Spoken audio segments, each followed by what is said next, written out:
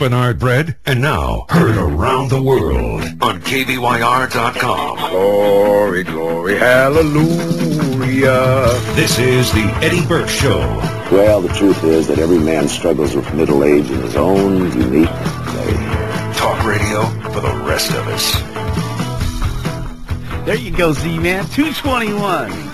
38 degrees. You're hooking me up, aren't you?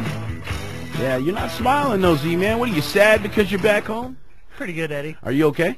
No, not really. Not really? No. You just got back from Disneyland. Yeah, it's going to take me a couple of days to recover. I was hearing you were riding the, what's that called? Space Mountain. Oh, that's a trip, man. When I got off the ride, my mouth was open and I was just staring straight ahead. I was like, whoa. Don't you think you're going to hit them bars? You know, those bars, it's real dark in there, and you see these bars coming up, and you think, oh, no, man, this is going to decapitate me. It's funny that you mentioned that. My friend Jack, who's on the ride with me, he's like, my friend last year, he put his hands up and he hit a bar. Oh, yeah. So I was like, and he's like, put your hands up. I was like, no. You just told me someone got hit by a bar. And what are you doing, like 40 miles an hour man, or something? Who knows? It's like pitch black, and then they've got all the disco lights going. Right. And you just have no idea where you are, what you're doing. All you can just feel the G's going back and forth. It's awesome. It was a lot of fun. It is. Disneyland, I don't care how many times I've gone. I can remember going there as just a little child. We lived out in the desert east of L.A. and out near Yucca Valley, Barstow area, until I was 9, and then we moved up here. But, on occasion, we'd head to L.A. and, of course, go to Disneyland and all. And I can remember looking up at that, what's that one with they got the kind of the snow-capped mountain? Matterhorn. The Matterhorn. I can remember looking at that thing and going, oh my, I can't ride on that. That's a big person's ride, And so they still have that. I was down there a few years ago. They still have that ride, right? Yeah. It's fun they have the Yeti up there and he comes out. Yeah, it's pretty fun.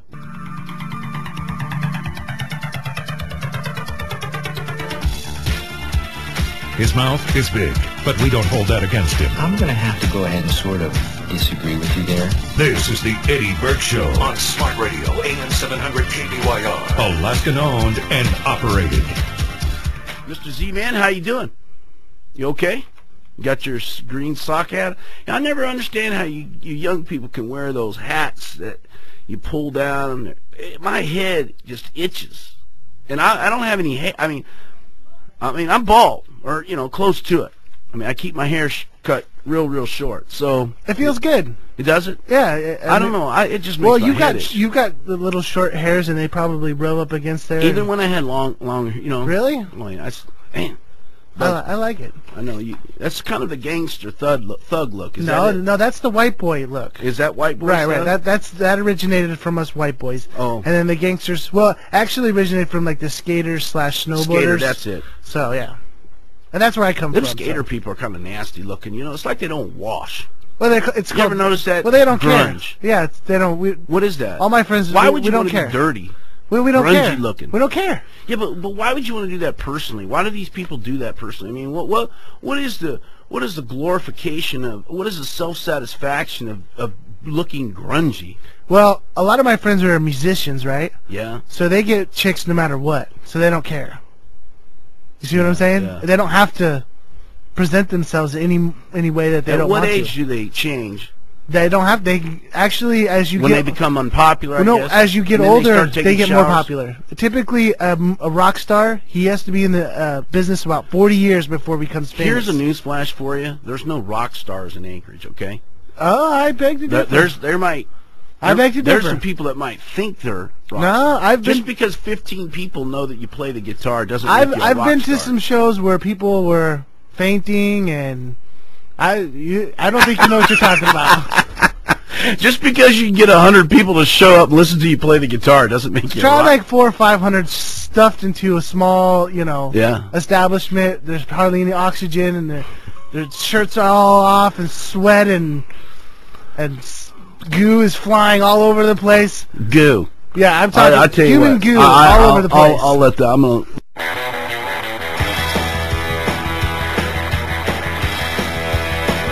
His mouth is big, but we don't hold that against him. Maybe there's a compromise here then. There's always a compromise. This is the Eddie Burke Show on Smart Radio, AM 700 KBYR, Alaskan-owned and operated. When I heard Barack Obama state in one of his interviews on national television that his wife was off limits, meaning family's off limits, you know, attack me, I'm the public official, come after me, I can handle it, and we'll duke it out if need be, but family's off limits. I naively believed, okay, they respected that in him, in his demand for that to be adhered to, naively believing, oh, that must apply to all of us, right? But it didn't apply. You know, and that's a shame that Obama is respected, his wishes are respected. In fact, it's been a general rule within presidential candidates, vice presidential candidates, that the family is off limits. And it's interesting. I would like somebody from maybe the news media to explain to me why our governor is not, and her family's not off limits. I know why. Because they can't get anything on her. That's why. I mean, they just can't get anything on her, so they go after her children. Here's another clip. Sorry, it's in the little... I believe marriage is meant to be a sacred institution between two unwilling teenagers. Yeah, that's the... she talks about it. That's the Tina Fey. What makes you feel? The mama grizzly rises up in me hearing things like that. You know, here again, cool, fine, come attack me, but when you make a suggestion like that certainly attacks the kid, that kills me. It kills me. Here's something Z-Man and I were pondering off the air. It's like, okay, now according to the editor, Patrick Doherty down there, I had a conversation with him, and then he had some formal responses here in the paper. He says, now he's responding to, if you're just tuning in, he's responding to the issue, why is his reporters, or why is the paper pursuing this, in his words, a nutty nonsense story, quote unquote, about whether or not Trigg is Sarah Palin the governor's child or not, you know?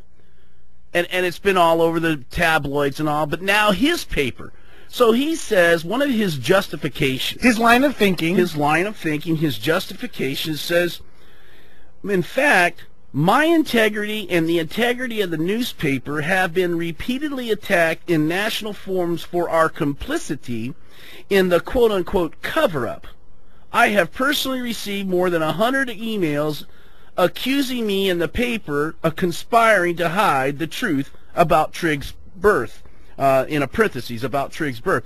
So I guess if you have enough people complain, if we get 100 people to call down to the Anchorage Daily News and tell the Anchorage Daily News that actually, let's create some sort of story. All right, I got maybe the people can help us create this story. No, let's create our own story. Well, let's create one, and then maybe someone else has got a better story. This is the one that you came up, and I liked it the best. It's Governor Palin's child is an alien. Yeah. Okay, so if we can get 100 people to call in to the ADN and ask them and question their integrity on whether or not they're covering it up. Right, they're covering up the fact that Governor Palin's baby is an alien. Right. If we put enough pressure on the ADN, they're going to research it. They're going to research it because that's questioning even though in their own words it's nutty and nonsense. Right.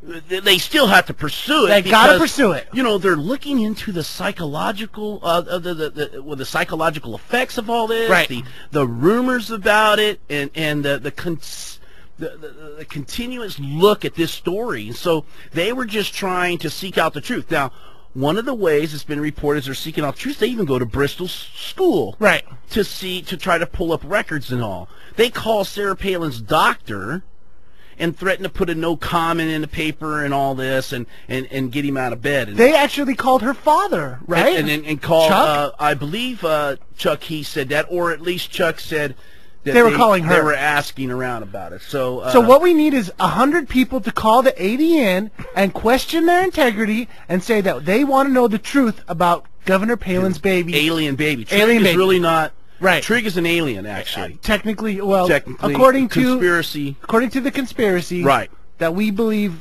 that questions their integrity. So now our job is to call down to the Daily News. I'll do it. You'll do it. 257-4200 is I'm giving out phone numbers again, by the way. Right. 257-4200 is the Daily News. If we can get 100 people down there to call, the next phone call that Patrick Doherty and his news crew at the Daily News will make is to the doctor, and they'll probably try to go to Bristol School or whatever to try to figure out. They'll probably try to get some DNA or something. Yeah. They'll probably ask the Palins to prove it. Right. Prove that it's not an alien. Of course. And let's go to Mark on line 1. Mark, welcome to the program. Hey, Eddie. Thanks for taking my call. Appreciate it. The subject it kind of brings up a lot of emotions. It's near and dear to my heart. Yeah. I wasn't going to call in today, but that's a little over the top, man, because my little brother's an alien. Yeah. And now that I think about it, I got 2 uncles that are aliens. Hold on. If I really think about it, I think my mother-in-law's an alien. Well, we just want the Daily News to investigate this because, if aliens anyway. Wait, what do you got against? Go ahead. What do you got against aliens? I've got a lot. You know. I don't have anything against Trigg if he's an alien, but I do have something against Patrick Doherty if he's an alien.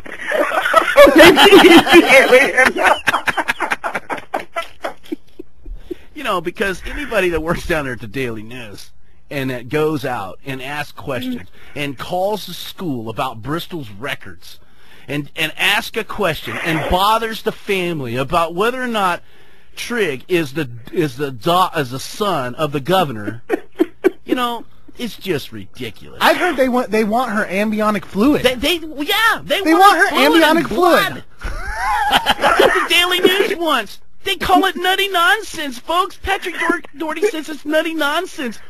But by the way, would you please give up some of your amniotic fluid? I just want to say, to make this work, it has to be something that kind of relates to what the original story was. Yeah. But it has to be so outrageous that it's, it's totally, and I think it's a good example. I think it was a good idea. I'm going to continue with it until But we need people to call into the Anchorage Daily News. So remind them. 257-4200.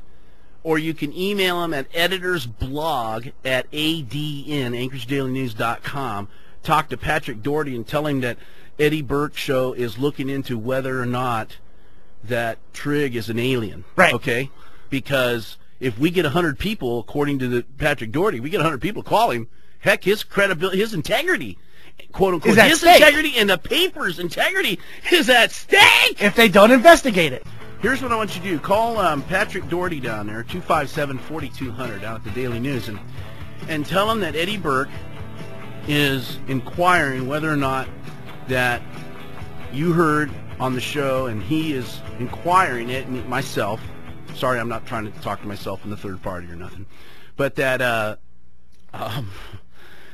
that I believe that Trigg is an alien, and that you want the Daily News to find out about that. And so if 100 of us call down there, according to Patrick Doherty, 257-4200 down at the Daily News, listen to his logic. Listen to this editor's logic. I mean, this is the Daily News, folks. This is who we've been telling you about for years. Here it is. Because we have been amazed. Okay? Amazed. This is the editor speaking. Because we have been amazed by the widespread and, listen to this part, enduring quality of these rumors. There's quality to them now. Now, above here, he calls it nutty nonsense. Okay? Nutty nonsense, quote unquote, about the whole thing, whether or not Trigg is the governor's pick. Right down here, he says, because he says, I want to be very clear on this. I have, from the beginning, and do now consider the conspiracy theories about Trigg's birth to be nutty nonsense. Because we have been amazed by the widespread and enduring quality of these rumors, I've finally decided, after watching this go on unabated for months, to let a reporter try to do a story about the conspiracy theory that would not die, quote unquote, and possibly report the facts of Trigg's birth thoroughly enough to kill the nonsense. So, what is this? Some sort of psychobabble way to inject themselves in the story and to write a story, and now it's blew up in their face, and he's now defending himself by contradicting himself. One moment it's nonsense, it's nutty nonsense, and then the next moment, the enduring quality of these rumors. Is this guy on dope or what? I mean, give me a break, Pat Doherty. What's his email? And they're complaining. And the Daily News is complaining while they're losing money, and they don't, and they're all going to be out of work down there. What is Pat Doherty's email? Editor's blog, that's editors plural, editors blog at an.adn.com, editors blog at an.adn.com. All right, let's get to the phones. Mark on 3-274-5297. Mark, go ahead. Yeah, you know what tomorrow's headline's going to be, right? No. The local radio host calls him an alien. Yeah, local radio host says Trigg is an alien. And then I'll have the National Enquirer, and that rumor will go on throughout the United States for 6 months, and then guess what? And then it'll be we don't make the news, we just report on it. Yeah. and then the Daily News will be calling up here going, well, is there really any truth to that? Because the enduring quality of the rumors.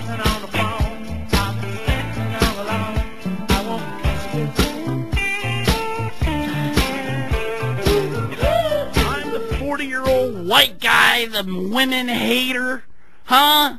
The women hater where they had all them signs out, and guess what some of them said? They said about Sarah Palin, too white and too right. Or actually it went too right and too white. They also had one that said, we can't have another Bush in the White House. And you know what that means. Yeah. That's a sexist remark. Calling the governor the wicked witch is dead. Yeah. And here it is. And here, Hope, this is in response to the campaign that Obama won. Hope has won out over fear, hatred, and ignorance. Hey, if Armis can get another job, so can Eddie. This is the Eddie Burke Show on Smart Radio AM 700 KBYR.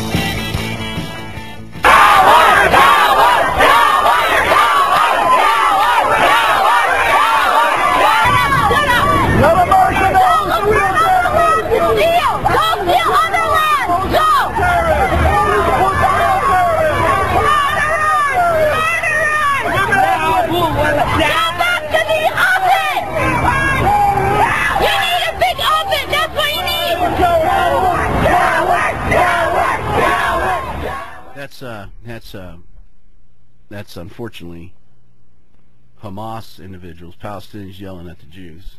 No, it was a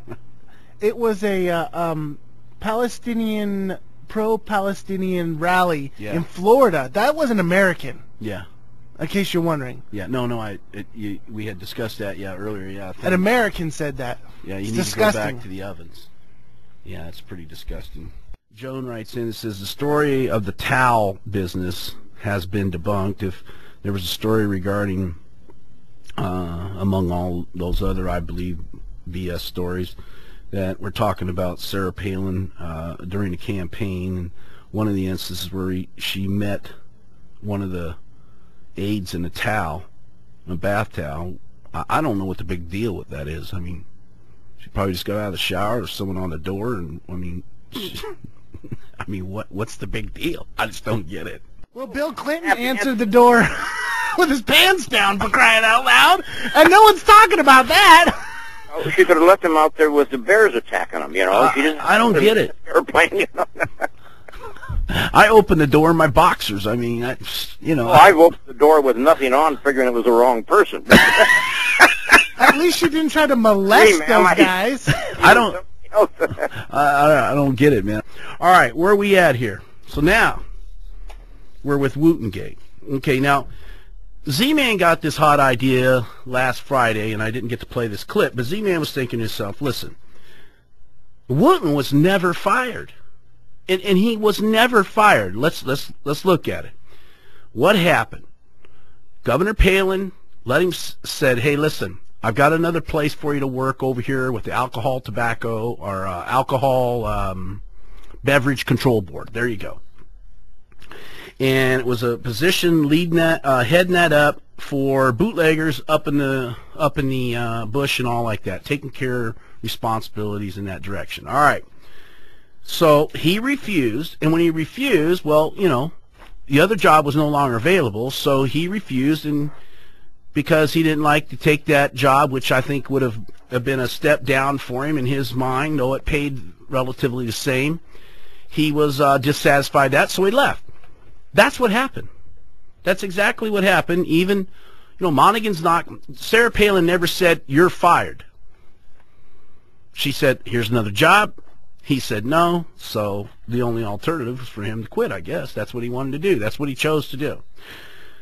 Now, the media and everybody keeps going around saying, well, Monaghan was fired. Monaghan was fired. Monaghan was fired. Now, I understand if that's not the whole, that's not always what the case is about. The case is more about did Monaghan or did Sarah, the governor, use her power, abuse her power to try to get Wooten fired. But this is a story in itself, is because the media is out there saying that Monaghan was fired. And it's simply not true.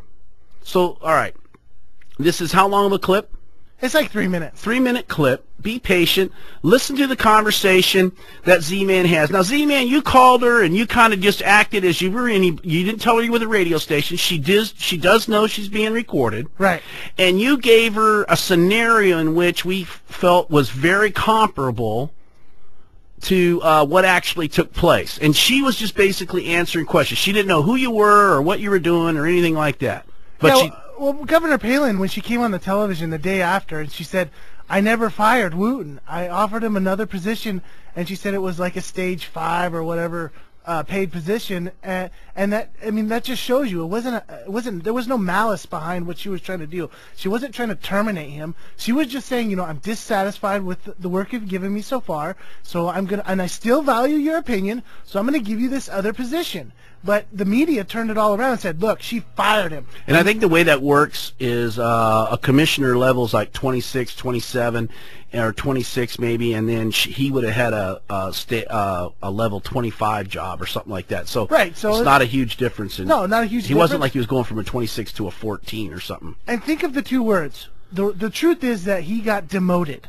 He was not fired. Okay, demotion says, well, I trust your opinion, right, but I'm gonna demote you. It's a punitive word. It's a punitive measure. Sure. Termination is something completely different. All Termination means you're fired. Let's play the clip. This is with Z-Man and the lady from the Department of Labor. Well, how about I give you the scenario and you tell me? Exactly, that's what I was going to say. Okay. Well, I came in and he said that I wasn't doing an adequate job and that he was going to let me go. And then he offered me another position around the same pay, but it was a different job, and I told him no, I didn't want to do it. So, you know, I pretty much told him no. And that's the situation. Oh. So let me just read this, okay. And you didn't want to take that job? No, I didn't want to take it. Why you didn't want to take that job? I thought it was beneath me, even though it's the same pay and same pretty much department. Okay. So may I ask what the job would have been? I've been working with some of the other staff. You want to know specifically? Well, because I know one was a webmaster. Right. Okay. And obviously you design websites and that kind of stuff. Is that correct? Right. Okay. So it would be like secondary webmaster. Okay. So instead of being like the main person, you right, would be second person. Right. Same pay? Pretty much.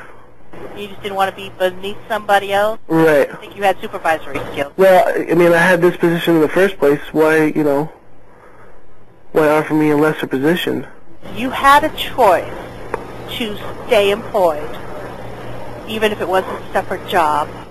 Right. Okay. I'm just kind of reading to figure this out here, okay? So that's why I'm asking the question. The moving party is the party who having the choice to continue the relationship acted to end it. You acted to end it, okay? So you're the moving party, okay?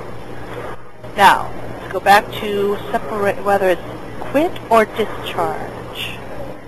Now, since you did not accept the secondary position, he was going to let you go. Yep. Okay. I'm going to put you on hold here, okay? Sure. Just kind of read this and kind of make sure I get the right one. Absolutely, I like understand. I said, yeah, you do have a really fine line. Fine line. Yeah, okay, just one. I'm going to put you on hold. You get to listen to the music. Okay. I will be back. Do not hang up, okay? All right. Okay, we are going to look at this as a voluntary leaving because I'm going to read this thing to you, okay? So I quit. You quit. Oh, I did quit. So let me read it and you'll understand why, okay? Okay, explain to me why. Okay. If work was available to the worker, no matter how unsatisfactory, right. the worker chose not to work. The right. worker is the moving party, and the separation is a voluntary leaving. So I quit. Yes. Oh, okay. Cool. That's what I wanted to hear. You're easy to please. I am very pleased. All right, that's good enough. So here you go. There's a lady from the Department of Labor. She understood she was being recorded. She did not know that, of course, this was a scenario. So what I want to ask of you guys is call me in. What do you think? Is that an appropriate comparison? Is that did Z-Man do his job by giving the lady a fair understanding of what actually took place with Sarah and the governor and Walt Monaghan? Give me your call, 274-5297, 274-5297, or was it not fair? Did he not give her the same analogy or the same illustration or whatever? Let's go to who we got here? Eric? Eric on line 2. Hey, how you doing? Good, my friend.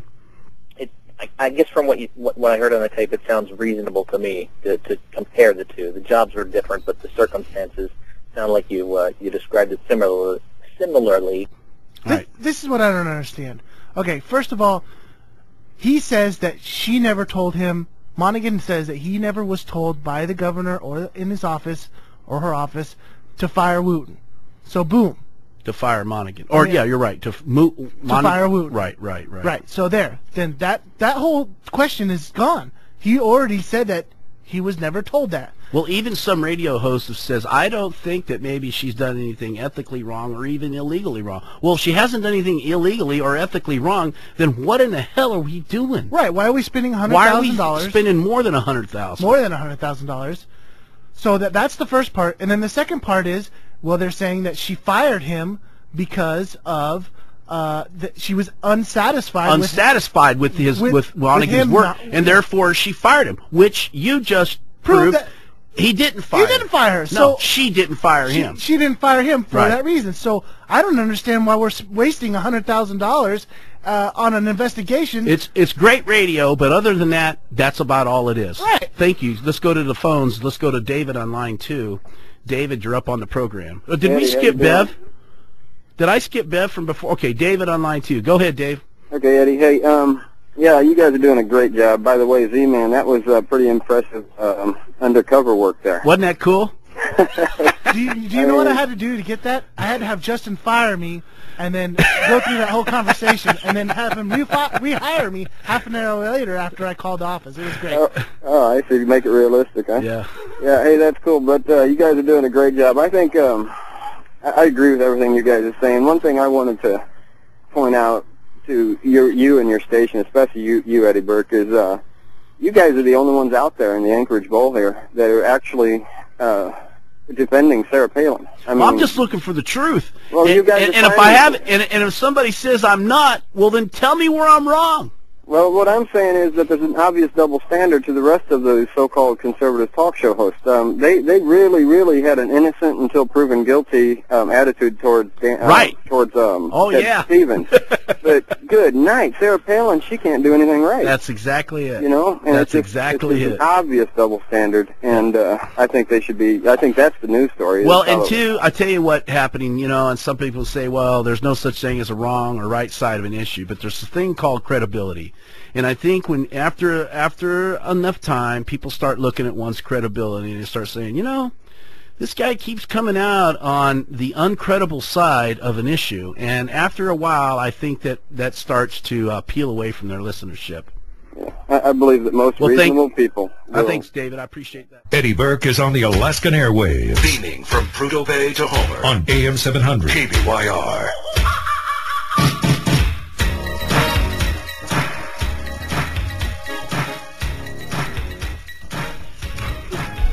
Hey, folks, listen, I've got to make this announcement. I was just told. Huh, you got it? Is Chris there? Hello? Hey, Chris, turn down your radio or whatever you got going on there. Chris. What do we got going, Z-Man? Are you going to be able to pot him up? All right. Chris just called. Yeah, Okay. Chris just called. Chris just called and says, well, let me set it up for you guys. All right. We all know that the Fagan went on Dennis Miller's show yesterday. Faking bacon. Faking bacon. The traitor. The one that called you a bunch of welfare recipients. The liberal. Liberal. Yeah, he's the anti-Palin, the trasher, the hater, whatever. All right. Okay, so he went on Dennis Miller's show yesterday and trashed Alaska.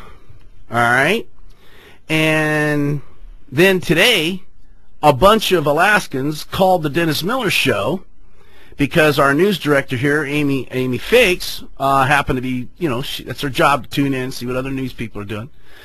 She was on an air and she heard it. And she heard that Alaskans were calling in just trashing Dan Fagan, telling Dennis Miller he was a worthless piece of, and that he didn't know what he was talking about and he was wrong and all this.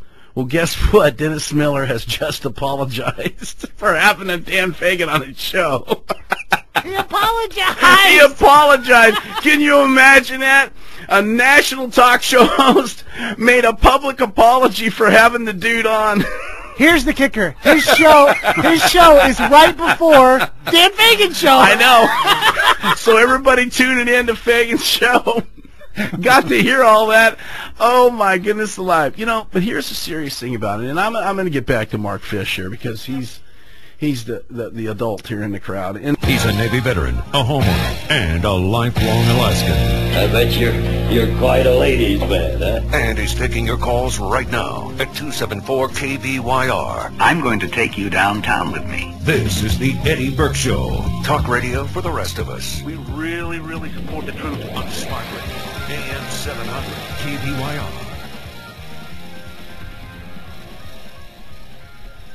Ha ha ha. Let's see here. A guy taking Tim's taking some jabs at you there, Z. The Z-Man scenario is worthless, since the definition you received was what the state counts for paying a claim, but that is very restrictive definition. Who said? When did the lady? We weren't asking her who gets to pay or whatever. We're asking what the state defines as fired. That is correct. And just because they do the work, they're part of the. Who did you call? The Department of Labor? I called the unemployment office to see whether the Department of Labor, right? Right. Whether I was fired or I quit. Tim's saying, well, because they made a decision based on who gets paid. Well, what does it matter who gets paid? I mean, that it's the technical term because that's what it constitutes. I mean, that's where we get the law of what's fired and what's not fired. She defined the law in that tape. She said, if it doesn't matter how insignificant the other position is, if you quit, you take on. She later on says that you take on all the responsibility of leaving that position upon yourself when you quit. Okay. Now here's the catch that the haters want to get us into. No, that Tim's not a hater, but Tim's saying if you were really looking for the truth, you would not be attempting to stop the investigation. Just because you want something to stop, an investigation to stop, doesn't mean you're trying to hide something. Maybe it's because it's so bogus that it doesn't need to continue. Well, that wasn't really my point Well, at but all. let the investigation go forward, Eddie, then we can really see. Right, I want the investigation to go forward. All right, well, let's just investigate everything. That's a good point, though. No, the reason why I did this, the reason why I was sitting at home thinking about it. I think you're a bad guy. Let's investigate it to prove you're not. No. But my problem is that the media constantly uses this word fired. She says that they keep saying that Governor Palin fired Woot Monaghan, and that is a lie. Walt Monaghan. Right, and that is a lie. That is a lie. Everybody who repeats that sentence, that Governor Palin fired let's get Monaghan, to some phone is lying. calls. Angela on line 2. 274-5297. Angela. Was that Z-Man who called Department of Labor? Yes. Okay. And they did know they were being recorded, by the way. Yes, I've heard I've listened to you. Okay, all right. One thing that they probably responded to him was the fact that they probably thought that he was a regular general government employee. Right. Now, there's a difference in hiring with the state of Alaska, and I'm going to get nervous here. No, that's cool. Just keep talking about it, because the point I wanted to make, and I'll just kind of interact with you a little bit, Angela. Okay. And then that way it'll help your nerves too. Okay. And so what happens is the point I thought was, it's even more inside of what it's more along those sides of what Z-Man found, because he's an at-will employee. So the restrictions upon firing him are far less than a regular employee. And his that's what I wanted to clarify. Okay, go ahead. Because the commissioner's job is an exempt position. Correct. And an exempt position is not included in the collective bargaining unit. Correct. Which means that he has absolutely no protection. Right. So and he is totally at the governor's whim. Exactly. About when she if she wants to, tell him, hire him today and tell him to go tomorrow. That's her. She can do that. Exactly. That is her job. And right. So that gives her more rights to be. It gives opportunities for her to even be more flexible with how she wants to handle him. Exactly. Right, exactly. And you didn't have to offer him another job. No. At all. But Z-Man's point is that everybody runs around and says that the governor fired Monaghan, which in fact did not happen. Exactly. Right. And exactly. And of course we all know, is because he's an exempt employee, Angela, like you rightfully brought out, that she has total right to fire. I mean, he could come in with his hair a different color and say, "Hey, Walt, you're out of here." That's right. And those exempt positions go all the way down to the directors of correct. Of different levels of I forgot. No, you're right. Different positions in state government. Yes, exactly. You're absolutely correct, Angela. And the reason I know that is because I worked personnel for about 6 years and was aware of these exempt positions. Right. I'm not going to say personnel hiring or firing, but the paperwork that passed through my desk, was a lot about that. Z-Man wants to ask you a question, Angela. Hold on. Okay, Angela, in the newspaper, let's see here. This is September 2nd. It says, Palin's lawyer challenges query into Monaghan. Is that Monaghan? Yeah. Monaghan's firing. Now, is that true or false? Not when she offered him a job. Exactly my point. It. So this newspaper that I'm reading right here is technically wrong. Wrong. It's a lie. It's a lie. It is a lie. Right. And so every newspaper in America is what? Lying. Exactly my point. Exactly. Thank you. Is that? Are you there, caller? Those guys can't handle what? Buttero? How do you say your name? Boudreaux. Boudreaux. Hey, Boudreaux, would you take care of Warren for me? Yeah, you wouldn't be laughing so hard if they tried to give Ted Stevens a black man for a gift, would you? See that? See there, Warren? What about that? Don't ignore the question that I'm asking. What about that, Warren? I'm asking Alaska people. Boudreaux! If Sarah being her own woman, if she would say, "I'd like to go back to Alaska, raise my children in Alaska, and I refuse the vice presidency." How would Alaska feel about Sarah? You've asked that. I told you it was ridiculous. Boudreaux, what do you think? Yeah, you don't want to answer that question. I'm all for reparations, my brother. I'm all for reparations. What you doing with Sarah? You're selling her out. For the slavery that they did to us, I think they should give us a free one-way ticket back to our country of origin. That's what I think they should do with us, all of us. Well, I don't understand. I'm trying to be serious here. I don't understand what the deal is with these people who are saying. So these black people, is that what you mean? No. I'm not talking about. I'm not talking about. Be careful now. I don't want to sound like other people. Yeah, you people. What you talking about, you people? Hold on a minute. They are these people who somehow want to prevent Sarah Palin from making a decision as a woman to run for office. Higher than for the vice presidency of the United States. Is she a black woman? Not the last time I checked. Does it matter? Yeah, it matters. Well, how does it matter? Because she's going to get some reparations, too. we gonna reparate everybody. Boudreaux, are you going to get any reparations? I'm going to get some representation for some reparations. All right. All right, Boudreaux, did you have a point? You didn't get my point, my brother? No, I got it. That's why I'm moving forward.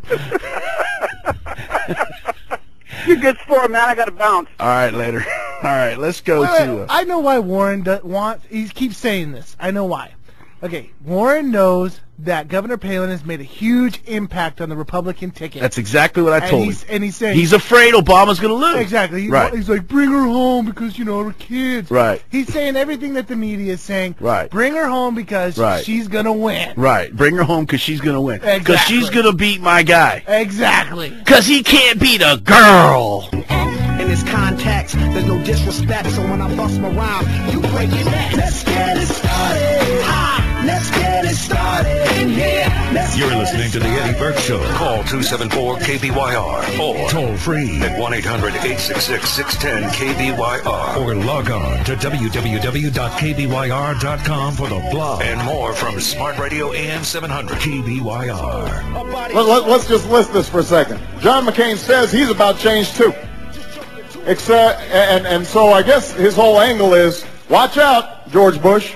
Except for economic policy, healthcare policy, tax policy, education policy, foreign policy, and Karl Rove-style politics, we're really going to shake things up in Washington. That's not change. That's just calling the same thing something different. But you can't. You can put lipstick on a pig. It's still a pig. If this was Hillary Clinton, all right, being called a pig, if the tables were turned and it was the Republicans referring to a Democrat nominee woman as a pig, as a stinky fish, where do you think the feminist groups would be? Where would they be? Right where they would be. Let me play devil's advocate with you a little bit, okay, Eddie? All right. Clearly, he was talking about McCain's policies. He wasn't talking about Sarah Palin. He wasn't saying that she was a pig. Your response? He called her a pig. No, he didn't say that. He said he called her a pig. He was talking about McCain's policies. Here's the reason why he called her a pig. Okay, tell me. Is before what you don't hear in that clip, because what was going on is, get rid of the pit in the pit bull. Get rid of the pit bull. Get rid of the pit bull. And then he made his response following that comment. If I would agree with you, if those chants wouldn't have been said first, and secondly, but more importantly, if Sarah Palin wouldn't have said that during her speech about lipstick on a pig, then you might have an argument. But because Sarah Palin started this lipstick on a pit bull deal, I'm sorry, I meant to say it that way, but since Sarah Palin started the lipstick on the pit bull comment, by him saying what he said is calling her a pig. That's it. I agree with you.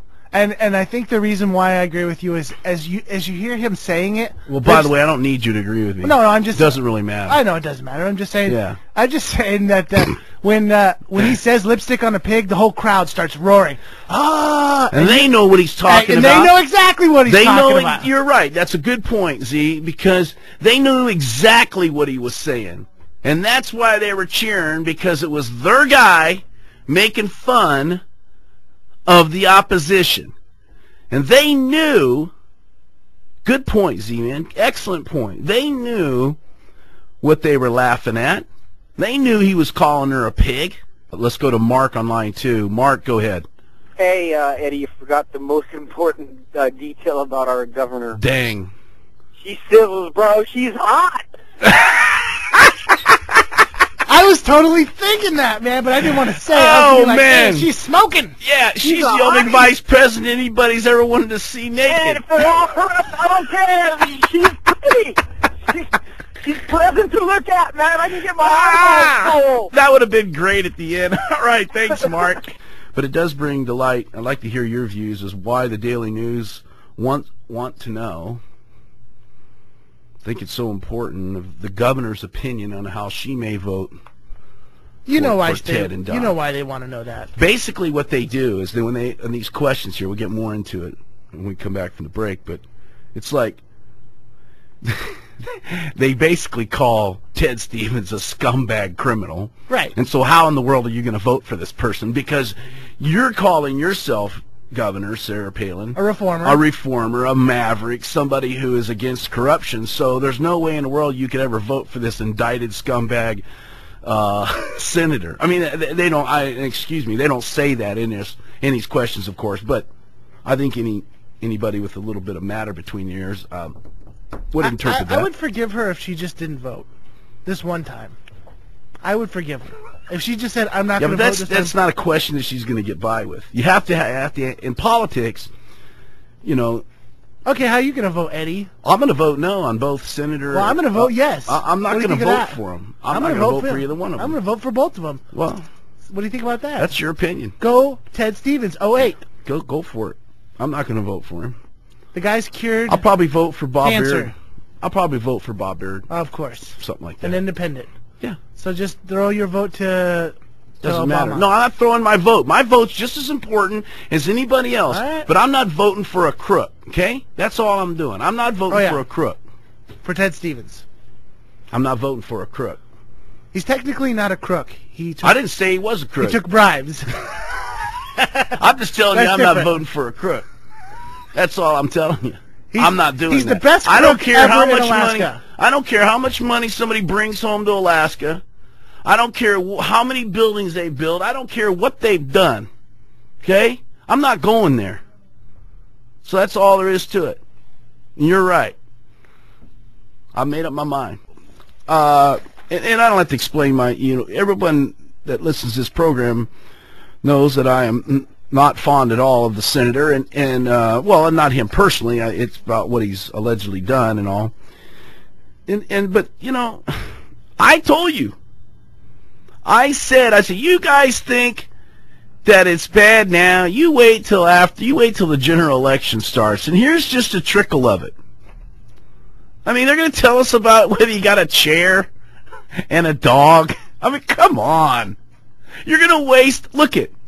I had to print this off, and it took 2 pages, a 2-page, 8.5 by 11, to print this story off today, to talk about that he got a chair and he got a dog. How dare you discredit that chair? Those are comfortable chairs. It's a nice chair. It's a nice chair. I love that. You know those massage chairs? My neighbor's got one of them. I can go over there and sit in that chair, man. That deal comes up your back and all. And do you know how much people pay for massages at massage parlors? It's a $2,600 chair. That's what I'm talking about. It's a nice chair. And a dog, too. And a dog. And a gas grill. He got a sled dog. Yeah, like who cares? Somebody gave him a grill. It's a nice grill. Get out of him. It's a Viking. Get out of here. It's plugged into your house. I don't care. It's a grill. I mean, these are the kind of things, see, but this is it. This is about what the deal is, folks. And I told you.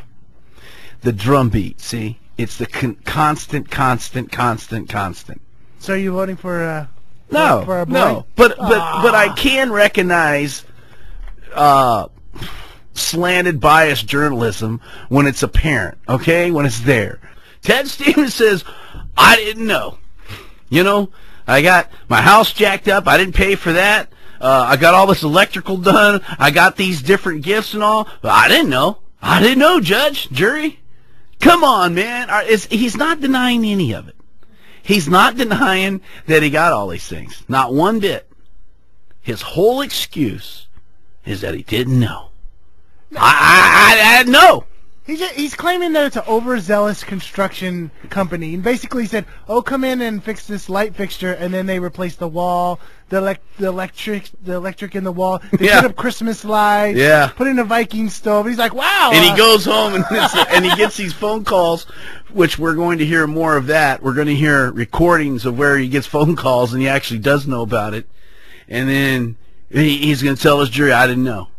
I mean, get real. Okay, here we go. Stevens' alleged gift list grows. Ooh. And you read 3 paragraphs and all of a sudden, oh, it's a massage chair and a friggin' dog. Okay?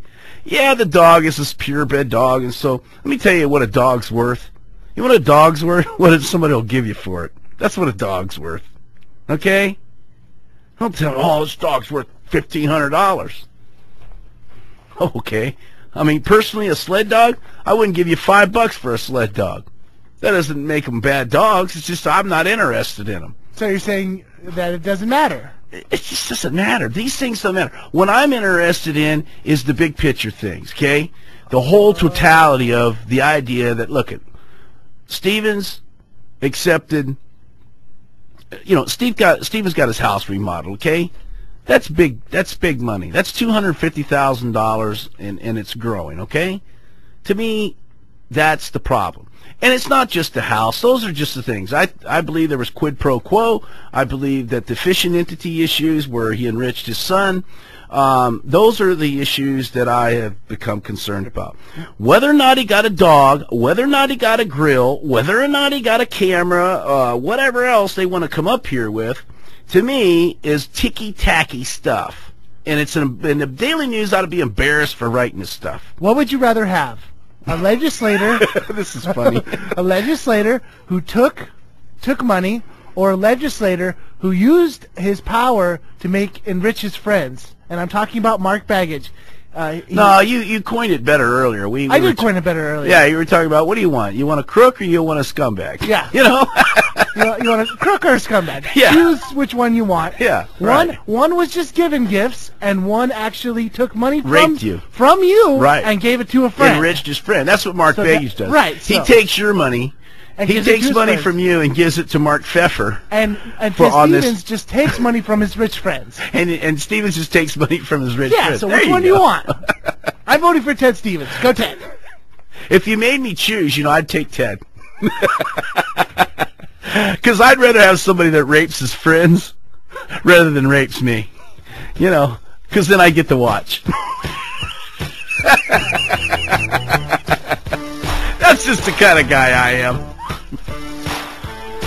Hey, as long as I don't have to pay, I'm all for it, right?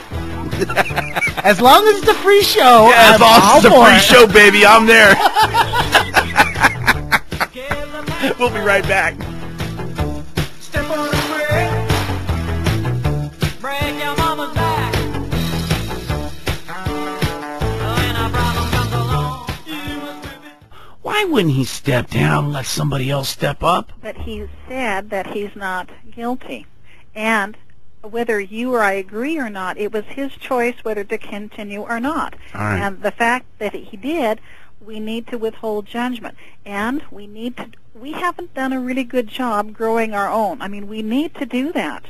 And we need to stick to the issues and please remind people why we don't want baggage. Please, I've lived here too long. I was here before him. All right, I'll stick on it for the rest of the week. Thank you. I've always said vote for Ted. Be a Ted head. You guys are smoking. If we don't have Ted, we're dead. I'm not voting for I tell you what. Hey, if he gets voted not guilty, I'll vote for the guy. How's that? All right. New Hampshire, and of course. Then Baggage, Baggage was on the list, yeah. Right. Is what are people that attend this? They're like-minded with you, right? I would say that group would think I'm pretty radical. You would? Is that? I mean, matter of fact, I was handing out stickers, and a lot of people wouldn't take them because I'm way more radical than they are. But was Jane Fonda? Was Jane Fonda there? I disrupt their fundraisers all the time. Matter of fact, when they heard I was coming, they were afraid I was going to picket it. No, you were actually put as one of the hosts. No, I know I'm one of the hosts, but I can be a host of an event and picket it. Oh, now why would you picket it? Well, because if members of Congress are showing up that have voted for the war, I'm outside saying, you did the wrong thing. This weekend it was about that the bailout is wrong. So would you endorse, who do you like more, Ted Stevens or Mayor Begich? Oh my God, Mayor Begich. Yeah. And Sage. So Code Pink would endorse, if you could, No, Code Pink would endorse Mayor Begich. No, Code Pink cannot endorse anyone. But if you could, matter of fact, Code Pink doesn't trust anything that happens in Washington. But let's just say if you had the proper IRS classification. We're not really happy with the entire political structure, where corporations are get to buy candidates, and where you get inside the Beltway and you get dumb, and you forget that you're representing the people of America, and you start representing corporations and the needs and greeds of the more powerful. So, and you make decisions that don't help the people. Here, let me take a call here from David. I appreciate your time with us. Let me take. Hey, go ahead. My producer is just begging to ask you a question. Go ahead, Z. Hi. How's it going? Okay. The people in Iraq. It's interesting that you said that they're worse off. They have a $700 billion, a $79 billion surplus right now. And so you're telling me they're worse off now, even though they have a $70 billion surplus with their government. What does that have to do with the life of a human being? It has a lot to do with the life of a human being. That is just ridiculous. Okay. They live in a war zone. Their kids can't go to school. They've been, fundamentalist religion has taken over their country. Women that were free now are not allowed to do their jobs anymore. Women who used to be doctors. A woman I know who ran a hospital. She's not even allowed to work anymore. Women aren't allowed to drive. Fundamentalist religion. Ma'am, you're a liar. You are a liar, ma'am. Go back to wherever you're from. Hey, you know what? I do appreciate you coming on the show today, Jody, and I hope you'll come back if I happen to call you, and we'll keep in touch. Send me the emails too, okay? Thank you, Jody. I appreciate it. Did you cut her off? Why'd you do that, man? Oh, man. Why'd you do that? I'm pissed. I didn't want you to do that. I'm sorry, man. You pissed me off when you do that. I'm sorry. Okay? She's a liar. I'm going to jump out of the studio and knock you out. She is a liar. You wait till we go to this break. I'm going to come out of the studio and knock you out. Still there for us? David on line 1. David, you there? Yeah, I'm here, Ed. Yeah, thanks, David. Sorry, I really tried to get you on, man. I kind of figured it was you, and I kind of knew what you were going to give her, and then she just kind of filibustered out the last second. Sir. Oh man, I was red faced. I was just could not. People should know that if they're not familiar with the program, David, that you have a son that was killed in Afghanistan while serving in a convoy where there was a double agent, so to speak, within the convoy that blew himself up and your son. And so, anyways, go ahead. Yeah, it just, Z-Man took the words, "you liar." That was, I couldn't, I don't know if I could have contained it. I mean, Z-Man couldn't contain himself. He cut her off and everything. I was trying to say goodbye to her.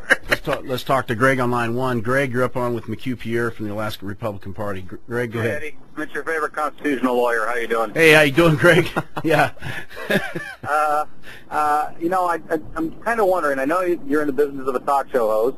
Yeah. And you're kind of alluding that, you need to have them on, have guests on there because it's their First Amendment right, if I'm hearing you right. I kind of know where you're going, and let me answer the question for you, and it's this way.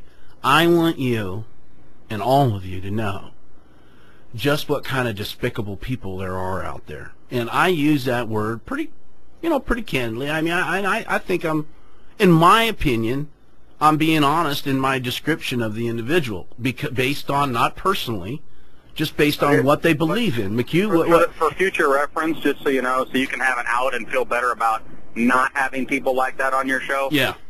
The courts have said and courts have held that, they don't have a First Amendment right to fighting words or riotous words or actions or so you can actually exclude under the First Amendment because I'm not compelled. No. Don't get me wrong. I'm never compelled to bring anybody on. We got great latitude. It make us feel better too, because Z. I think actually Z was actually too nice to her, calling her a liar. Hey, I was restrained myself, but listen, I bring these people on here because I don't want to have just a bunch of sheep.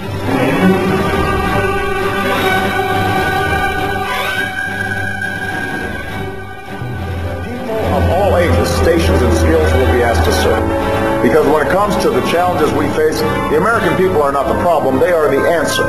We'll call on Americans to join an energy corps to conduct renewable energy and environmental cleanup projects in their neighborhoods all across the country. And we're going to grow our foreign service, open consulates that have been shuttered, and double the size of the Peace Corps by 2011 to renew our diplomacy. We cannot continue to rely only on our military in order to achieve the national security objectives that we've set. We've got to have a civilian national security force that's just as powerful, just as strong, just as well funded. We've got to have a civilian national security force that's just as powerful, just as strong. Hey, when people are afraid that they're going to lose their gun rights because of this individual, well, they're afraid of their government is what they're afraid of. Yeah. That's what they're afraid of. Exactly. That's a good point. So all you people out there who have voted Barack Obama in, I just want you to know you're scaring a good portion of America. No, I know. I'm just one of those guys who clings to his guns and religion. I know I'm a hillbilly. I'm just a redneck maybe or whatever. But I hold that Second Amendment pretty close. You take all the guns away, just round them all up from law-abiding citizens. I mean, people know where I'm going. Does that mean that the bad people aren't going to have guns too? No. They'll be smuggling them in. They'll be finding a way to get them here.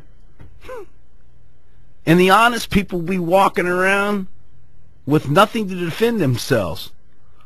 I don't understand that. And it's not like we can count on the cops to come stand between us and the, whatever robber. Listen. Police officers out there, they're listening to this show right now. I know a lot of them listen to this show, and they understand that they're after the fact. Because when you're walking down the street and some gangbanger, some thug wants to say, hey, I'm going to jack you up, I'm going to jack your car, whatever's going on, and you say, oh, yeah? Well, hey, say hello to this .40 caliber.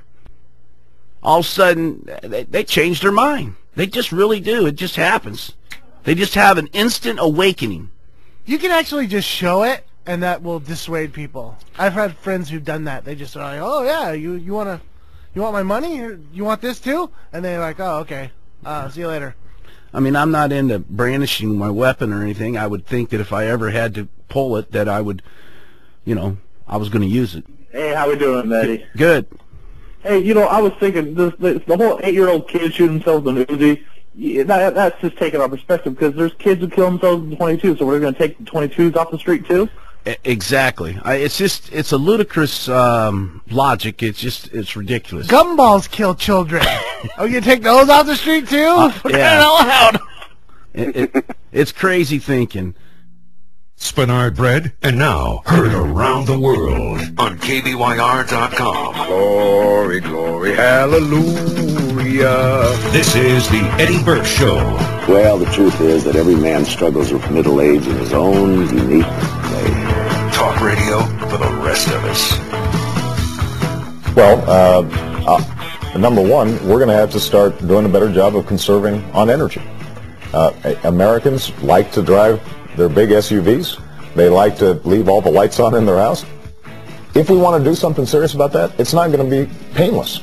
We're going to have to cap the emission of greenhouse gases. That means the power plants are going to have to adjust how they generate power. They will pass on those costs to consumers. We will have to guard against low-income and fixed-income individuals having to pay more for electricity, but a lot of us who can afford it are going to have to pay more per unit of electricity, and that means we're going to have to change our light bulbs. We're going to have to, shut the lights off in our houses. And I think it is important for us to send some price signals to change behavior. If electricity goes up, people start becoming more mindful of their electricity bill. I tell you, that's something else. He's going to force our behavior because he's going to raise prices on the basic needs of human beings, lights, heat, and then he's going to make you that work hard pay more for it and then give subsidies to those who work less than you. Isn't that interesting? So I guess it attacks you on top of it. So yeah, it's amazing. Can you believe what? If anybody else would have said these things, they would have never, ever, ever been president. Never. No, the media just fell in love with this guy. I mean, why? How in the world can a guy get by with saying some of the things and the media not drilling him on it? I mean, to say that we're going to have some sort of civilian army and the guy just gets a total pass, nobody makes him define that? Well, there have been extraordinary scenes in Berlin tonight as thousands of people gathered to hear Barack Obama deliver key foreign policy speech on his current European tour. The Democratic presidential hopeful laid out his vision for America's place in a new world order, saying he was speaking as a proud citizen of the United States and a fellow citizen of the world. In Europe, the view that America is part of what has gone wrong in our world, rather than a force to help us make it right, has become all too common. Yes, there have been differences between America and Europe. No doubt there will be differences in the future. But the burdens of global citizenship continue to bind us together. A change of leadership in Washington will not lift this burden. In this new century, Americans and Europeans alike will be required to do more, not less. Partnership and cooperation among nations is not a choice. It is the only way, the one way, to protect our common security and advance our common humanity.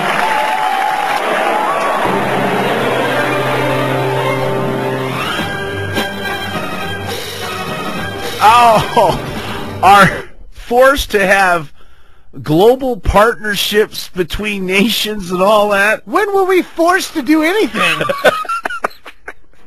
When people push America, we push back. No one tells us what to do. I didn't vote for the clown. That's all I think I can say is I didn't vote for the guy, man.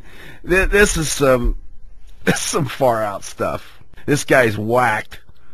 I mean, you know, and nobody questioned him. I can't say this enough. No one questioned him. No one made him define what he was saying. The reporters, though, over there in Europe, they picked it up in Berlin. They got it. One world order. One new world order. New world order, yeah. I'm sorry. Nicht wieder schön und herrlich, indem ich euch ihre Blicke bei sich. Mein Lebenskampf ist nicht umsonst gekämpft. Ihr werdet treu sein, wie jemals wird Deutsche treu sein. People who were trying to go inside to vote. A Republican poll observer actually called the police. The police were here. We missed them. They came and they left. But that person who called the police is here. Why don't you tell us what step down off the curb if you don't mind. Why don't you tell us what you're suggesting was going on here? Well, as I walked up to the door, we got a phone call that there was intimidation going on. And so as I walked up to the door, two gentlemen in Black Panther garb, one of them brandishing a nightstick, standing immediately in front of the door. As I walked up, they closed ranks next to each other. You know, I'm an Army veteran. That doesn't scare me. So I walked directly in between them, went inside and found the poll watchers. They said they'd been here for about an hour, and they told us not to come outside because a black man is going to win this election no matter what. So as I came back outside to see, the nightstick turns around and says, you know, we're tired of white supremacy. And it starts tapping the nightstick in his hand, at which point I said, okay, we're not going to get in a fist fight here, and I called the police. The police came, and they removed the guy with the nightstick. The person with the... Wow, maybe that's the kind of army Obama's talking about. Maybe that's his domestic army. The Black Panthers. They were a militia, right? Hey, do you really think that Obama is going to enact all these crazy things that you and I and people that are listening are concerned about? Oh, yeah. For instance, like, you know, there's an article today that he's pondering,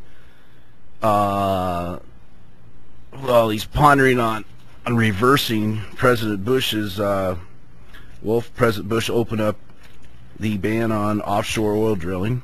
Which initiated this drop in oil price. Yes, it did.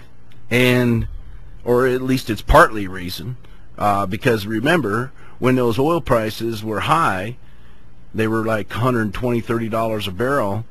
When Bush did that, there was a decline in price. That's when it started, and then it's dropped almost 50% since then.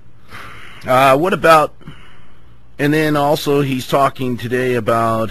Well, the article is talking about the reversal on the stem cell research. Yeah, it's just basically the trade, the buying and selling of babies' stem cells. I mean, that's all that is, and of course working on it. Totally, you don't need to do that anymore. They've figured out that they can use our stem cells and do tests on that. But what Bush stopped was them, buying and selling these babies' stem cells after people abort their babies, and then buying and selling those and doing research on them. And Bush said no. There's also an article on our website today talking about the Christian right regroups after Obama victory. Conservative Christian leader James Dobson confessed he was grieving. Ben Lynn of Americans United for Separation of Church and State said religious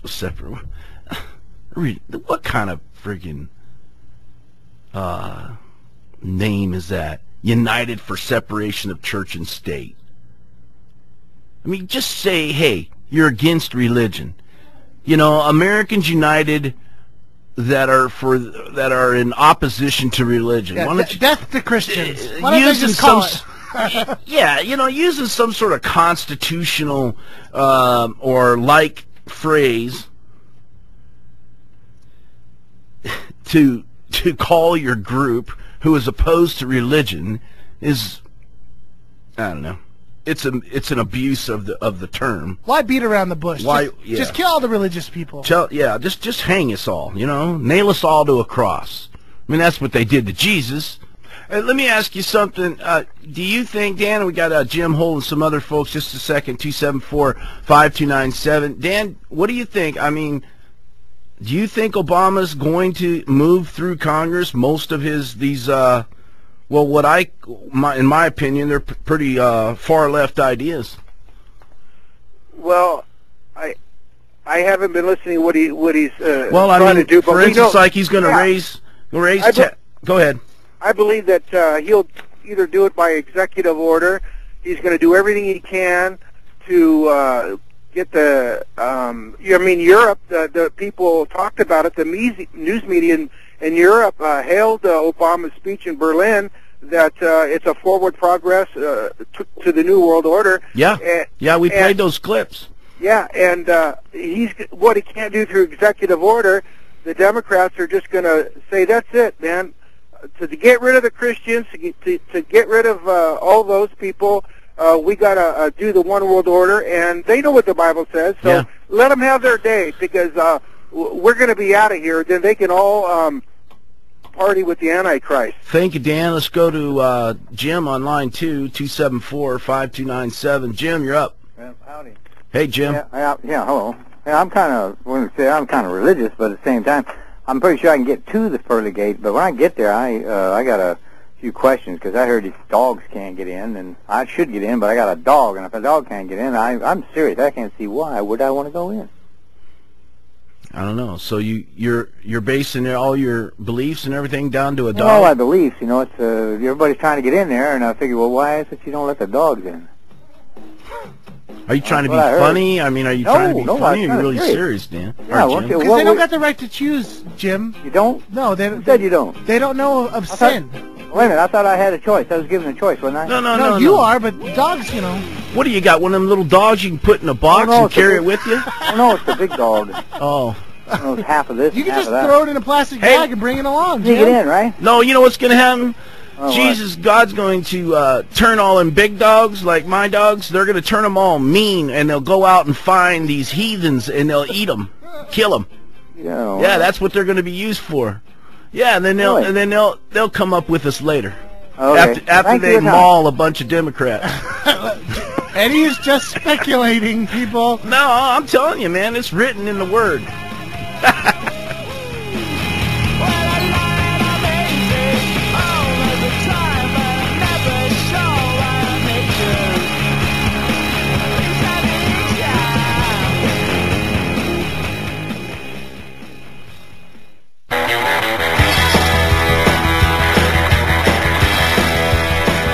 His mouth is big, but we don't hold that against him. Maybe there's a compromise here then.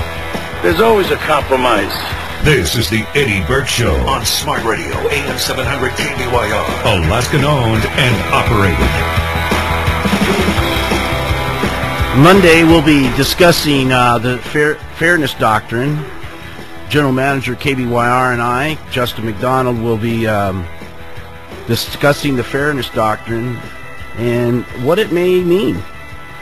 I think it'll have a big impact on talk radio. In fact, I think it'll drive away talk radio, but we'll see what conservative talk radio stations will have to do, you know. These other radio stations, these liberal left stations, nobody wants to listen to them. And they aren't able to put a program together to where people are interested. And I tell you, you know, if you can't compete, what do? You change the rules. Is that the way it goes? You know, if you can't win, then you change the rules so that you can win. Hey, I can't beat this team, so let's penalize them. We got to make it fair. Handicap them. It's like golf. Yeah, we got to make it fair. It's got to be fair. Liberals need a voice, too. You have a voice. It's called CNN, MSNBC, Sam Donaldson, Katie Couric. Every newspaper between here and New York. Anchorage Daily News. All right, let's go to, I think, is it Gloria? On line 1 there. Gloria, go ahead. Hey. Is it Glory? It's Glory. Good, great. Thank you so much. I was wondering if this Fairness Doctrine ends up going through, what do you see happening with KBYR? Will you be on the radio? Will you go off? If you go off, where are we going to find you?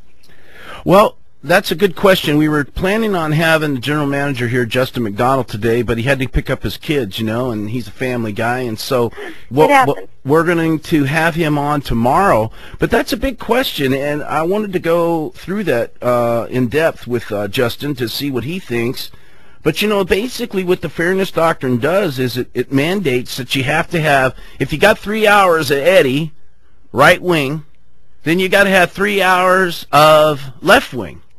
And the problem with that is that left-wing radio has failed, as you very well know, Gloria, that's failed all across the country. And therefore, my show, whatever profits from my show with advertising would have to, what we call, what's that called? Subsidize the liberal show. Somehow the station would have to subsidize the show because, I mean, we're here to make a profit. That's the only way we can stay.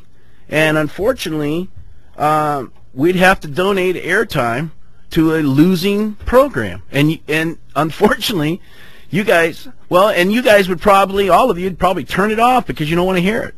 Good point. You know, it seems like it would devastate the Christian radio stations because they wouldn't carry an opposite view.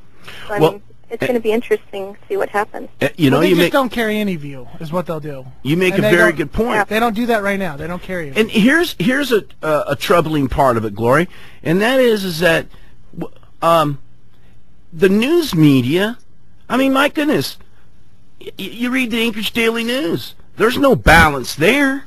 I mean, they report everything they want. There's no mandate for them to be balanced. And so you just got to read it and I guess do what you want. But there would be no mandate for them. There's no mandate for CNN. We know CNN is a left-leaning station. MSNBC is a left-leaning station.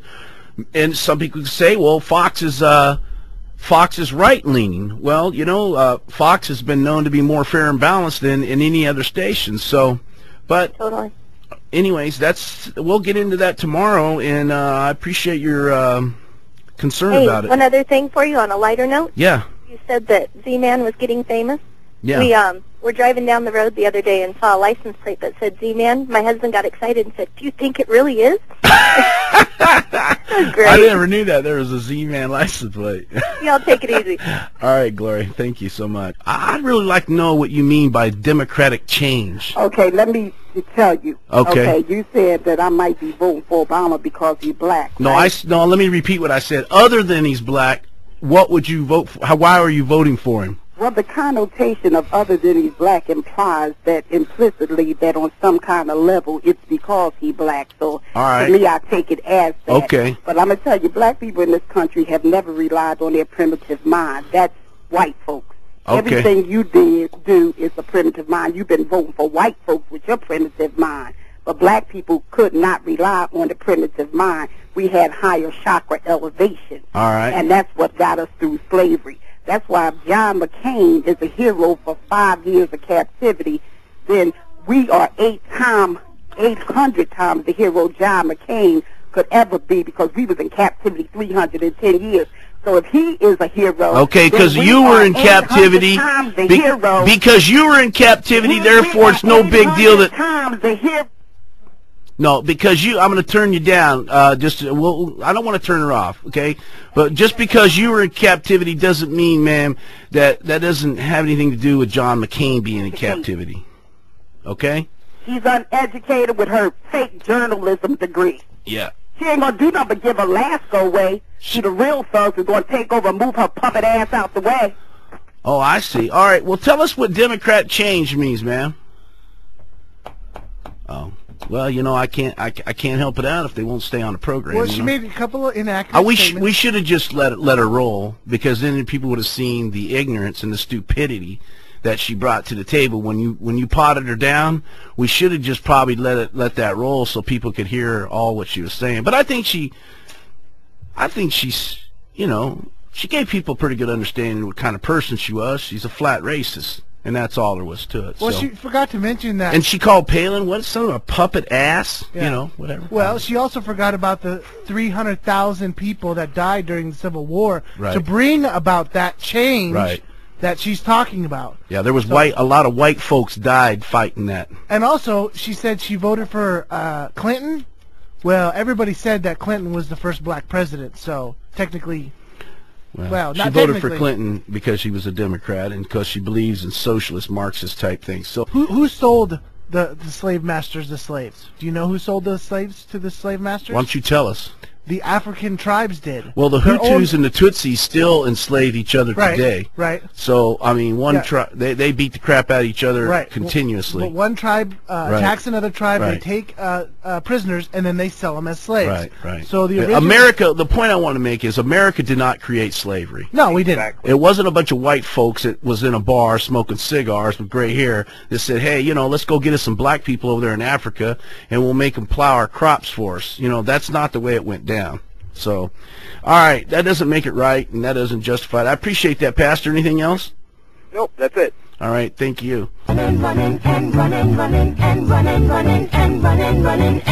this context, there's no disrespect, so when I bust my rhyme, you break it back. Let's get it started. Let's get it started in here. You're listening to the Eddie Burke Show. Call 274-KBYR or toll free at 1-800-866-610-KBYR or log on to www.kbyr.com for the blog and more from Smart Radio AM 700 KBYR. A body and soul. Don't move too fast, people just take it slow. Don't get ahead. You know what aggravates me the most is do-gooders. That's what aggravates me the most. They want to buy the Ramada Inn, these people do, and over there on Muldoon Road, and turn it into a homeless shelter because we're going to feel sorry for the homeless. And that's an argument that may be true. But listen, what about the families who buy homes over there? You know, and they buy their little condo, they buy their house, and yeah, it's not on the most, you know, eloquent side of town. What about them people? And it runs down the values of the well, you know, I'd like to buy your house, but, you know, those 300 people that live in that homeless shelter used to be a hotel. They don't really excite me, and I don't really want to raise my children around them. And my business is right across the street. Hey, Eddie. I like coming down to your office because, you know, right before I go inside the door there, I get meet and greeted by the homeless. Can I get $1? See, nobody cares about, well, I shouldn't say nobody. The emphasis is not placed on whether it's good for maybe those families, those individuals that are out there working,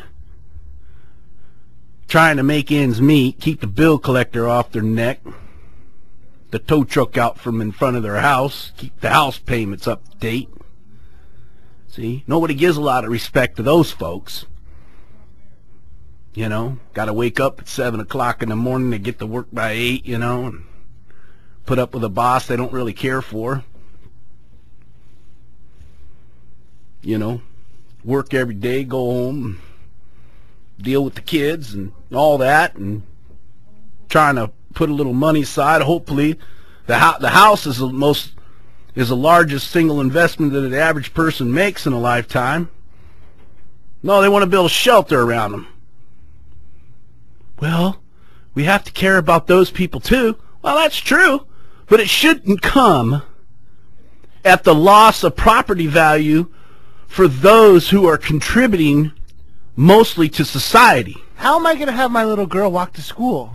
You know? What am I going to do now? I live right down there. I mean, that place... You bought a condo right up a couple blocks up the street from the Ramada.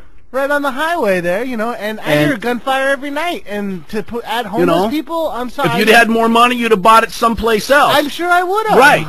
But does that mean, okay, well, you know, we don't really care about Z-Man and his wife and his little girl. We'll just, you know, throw up a homeless shelter here because, hey, it's good for us. Not just any homeless shelter, 100 rooms. I mean, honestly, that's a lot of homeless people wandering. Oh man, this is gonna be horrible. You know, and let's all admit it. You know, look it. I used to live in Muldoon. Muldoon has its problems. Okay, they already have their problems. You know, why you gotta throw fuel on it? Why you gotta compound the issue like 1,000 times? But we have, because, you know, now you know darn well you ain't gonna put it over there near a South Anchorage home. Why don't they put it downtown? They like the homeless people downtown. Hey, you know where you put it? Right there where Oscar's wagon is, the taco. Now that doesn't, I don't want Oscar moved because I love Oscar, man. That's some good food down there. Oscar, I'm telling you what, that's you. If you have never been to Oscar's, you got to go down. Look, there's only one place to put. But there's a big vacant lot down there, right next to the current homeless shelter. Right there, put it down there. It's a commercial area. It's already established as a homeless area. The people down there have already, you know, been dealing with it. And just, you know, might as well give them a little more. All I know is if a church can't expand, remember the expanding church? Yeah. Because of water problems? Yeah. We should be able to stop. Me and you should be able to stop this. I can't believe it. Obstructionists. We're going to be. We'll be obstructionists. We're going to have on some. No, we're not going to have any obstructionists on today, but we're going to have. Well, anyway, so let me get the call here from Lynn first. Let's go to line 1. Lynn. Eddie, Lynn, thanks for taking my call. Let's build this homeless shelter. Let's move it over there next to your house. Eddie, let me just. And where it's going to be placed is a difficult issue because here's Tim responding to Z-Man. It says, does this mean Z-Man is a NIMBY? Z-Man's a NIMBY. You know, it is not in my backyard, and you know, I guess it's tough not to be a NIMBY sometimes when they're going to put it in your backyard, because who else is going to complain? Except for the people that affects them the most. I mean, my house is over in South Anchorage, around Abbott and Lake Otis. You know, I mean, I don't care, right? But my business is located over there, and you know, and just because, and I've been involved in this issue, I just see, you know, well, Muldoon has some very real problems as it is. You know, What were we saying off the air, Z-Man? See, we're getting a Walmart, a Target. I was happy. And a homeless shelter. Yeah, I was like, man, they're going to put a Target in next door. I was like, man, things are getting better. My property value's going to go up. And then, bam, I just been stabbed in the heart, man. And think about this. On my way from the highway to my house, we live in the 3rd story of an apartment complex that we own. It's a condo thing. Like condo thing? Right. Well, on the way there, there's like all these apartments, you know? And they already look homeless, those people who live there. And then you're just going to throw in, oh, man, it's going to be horrible, man.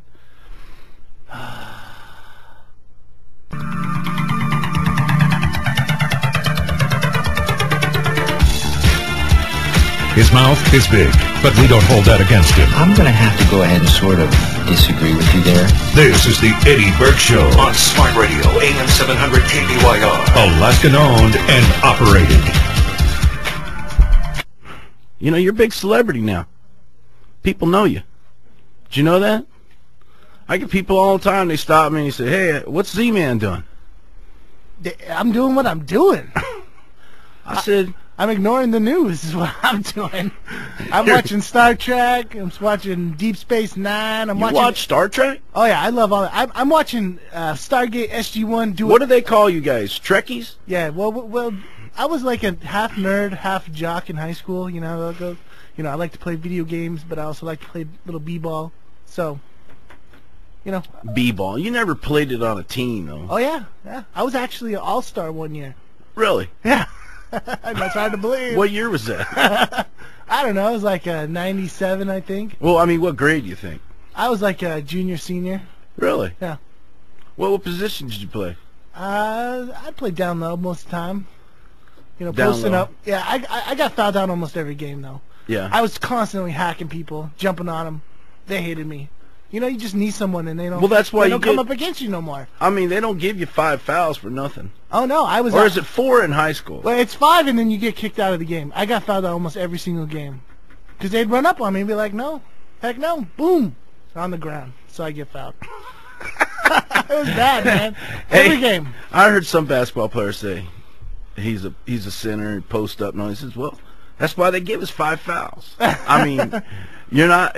They expect you to do these. Right. You know? So you get a chance of 4 times. Yeah, and then the 5th one you're done. Yeah, don't run at me if you don't want to get on the ground. Yeah, that's the lesson. But all right, we gotta go. We will not. That's the end of the show. I'm sorry, Lisa, but you're out of here.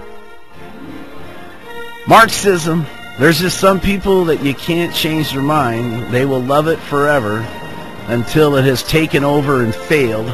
They'll just keep on being patriotic. That's Pay it. that taxes. Hey, hug your children. Tell them you're proud of them. Warn them about Marxism. Don't tase them. Don't let them vote for a felon. And most importantly, believe in yourself. And we'll see you Monday. We're out of here. Have a good weekend.